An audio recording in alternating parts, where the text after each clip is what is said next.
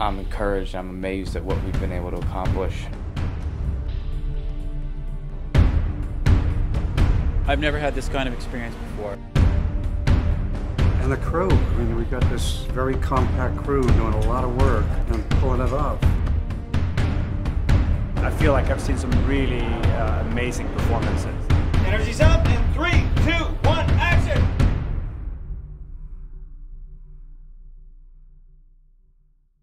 I became involved with McCanick almost a decade ago. The writer, Daniel Noah, is my closest friend, and he and I were roommates in New York back in '97, '98, and he had written it back in '94. And I always liked the script. Years later, after kind of putting myself through my own short film boot camp, I was ready to move on to a feature, and he said, well, why don't you do McCanick? And I said, hell yeah. Got involved in this project very shortly before the shoot started, actually. I heard about it and had a phone call with Josh, the director, about 10 days before the shooting started. And we got along on the phone and had very similar ideas to how it could be approached. I had read the script before, so a couple of times, and I really liked the script, and I felt like it could be a very interesting story, and also a very visual story. And I actually offered to immediately come up and see him in Philadelphia. So I jumped on a train the next morning, came up here.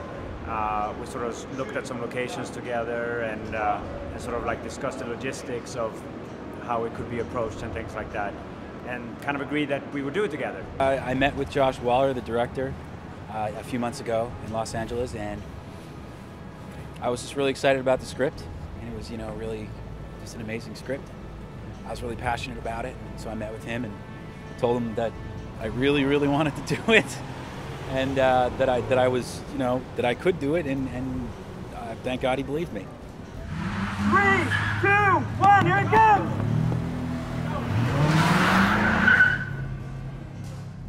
Josh Waller's done a fantastic job crewing and casting this project. I mean, it's definitely an artistic, independent film, and it's had a lot of hurdles to climb financially, and he's been able to do a lot with a little, which is attributed to his leadership, and the crew, everybody that's here is here because they're passionate about the project, and they're on board with doing something new and interesting, and everyone's hustling their butts off to get it done. So I'm encouraged, I'm amazed at what we've been able to accomplish with so little. What the fuck? Hey man, I'm so sorry. I don't all right, give a shit. You like raping little girls, huh? You fucking pedophile. What is wrong with you? You know what? Take it up with your little boy, with your buddy, when he comes back down in a minute. Josh's intensity and Josh's desire really fuels a project like this, because a crew is not going to go through the inconvenience of what a lot of the shoot can be if the material's not good and if there's not a clear, strong, determined vision. Yeah, you know what, I actually felt a nice connection with Josh the very first time I met him, which was probably two years ago, maybe even 3 years ago here in Philly. He showed me drawings that he'd done, images of how he saw the movie, and I loved what he was thinking. No, you got him wrong. He's helping kids out now, man. They look up to him. He's a fucking killer! What the fuck is he doing back here? He's helping kids get off the street, man. Helping them? He's fucking helping them! Yeah, he's setting up with his fucking old school. I don't know. I really like the character of McCanick. It was originally, and still kind of is, a throwback to the films of the 70s that made me want to be, involved with film in the first place, like The French Connection and Bullet, and the Conversation, Dog Day Afternoon. I think there's a lot to be excited about this film. I mean, to see David Morse in a leading role, first of all, it's such an incredible step-out role for him, as for an actor that you're used to seeing, as always the supporting lead. To see him in this role, it's like, how come this didn't happen sooner? Oh, you're pretty tough. Staring in a nutso cop, are you tough? Yeah, I'm tough. Right. What stood out to me the most has really been the performance of the actors. I feel like I've seen some really amazing performances, and I think that's going to be the heart of the film, and I think that's going to make it something that's really worthwhile. Yeah, I like this role a lot. I like this role a lot, and I like the script a lot. And part of what I like about this role is the secrets that he carries, and that's really what makes him interesting and compelling, I think. You got suck on that! Suck on that, you fucking sick son of a bitch! This is something, you know, really it's learning about this man and what he lives every day. What McCanick lives every day is sad and tragic. That it's heartbreaking. And that's probably my favorite element. I can't say there's a favorite scene that I have, but really the humanity that the character of Eugene McCanick, brilliantly played by David Morse, has. It just makes you feel for him. It makes you want to see him survive it and see him champion over it. And so you root for him. Why didn't you tell people about me? About what happened that night, what I did? I've never had this kind of experience before. I mean, there's a synergy.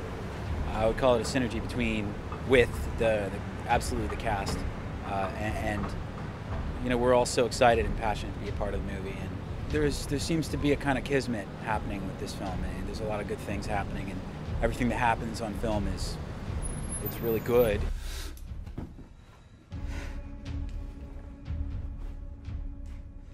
What do you want from me?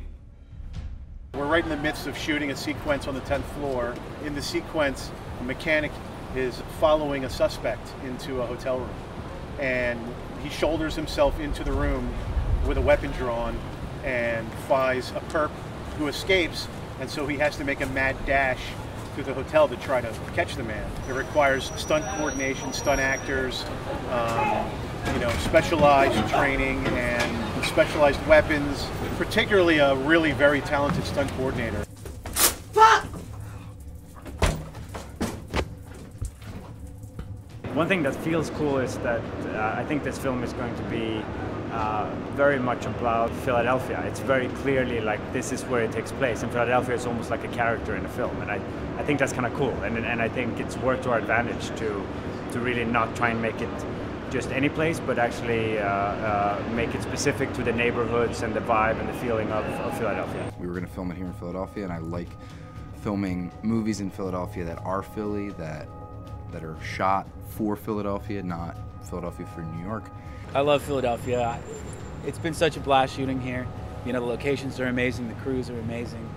You know, the Philadelphia Police Department helped us out. You know, like SEPTA, every step along the way, everybody's just been helping us out to make the best movie we can. It's been fantastic. Yeah, I grew up here. I grew up out in Bucks County, so it's crazy. It's taken me 10 years to be able to work back home, but it's been fantastic. Roach Coach on Cecil B. 19.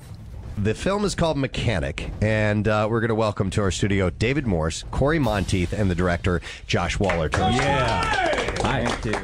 The city has just been incredibly awesome and generous and supportive in this film. You know, the mayor's office, the mayor himself, you know, the film office, it's just SEPTA, Philadelphia the neighborhoods. It's really been. Yeah, what a smart move to do that, to bring, and you could, we know the chronology. Remember when the switch was flicked and Philadelphia finally said, "Come on."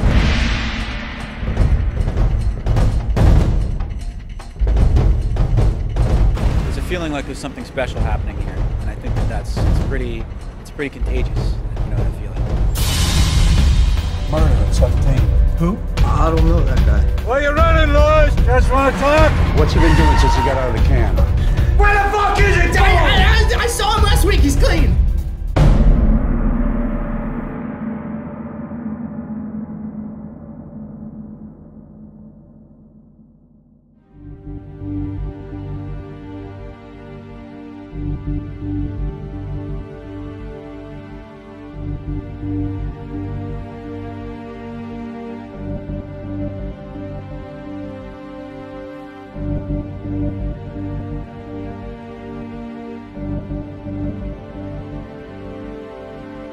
Bye.